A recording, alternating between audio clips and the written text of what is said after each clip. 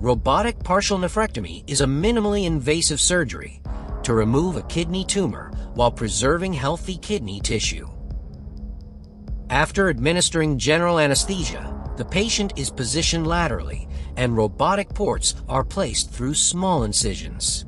The abdomen is insufflated with carbon dioxide and the robotic system is docked. The surgeon carefully exposes the kidney, identifies the tumor using ultrasound or direct visualization, and isolates the renal blood vessels with temporary clamps.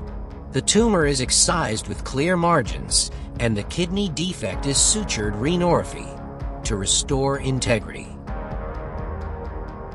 After ensuring hemostasis, the instruments are removed, and the incisions are closed. This advanced technique ensures precision, reduces recovery time, and preserves kidney function.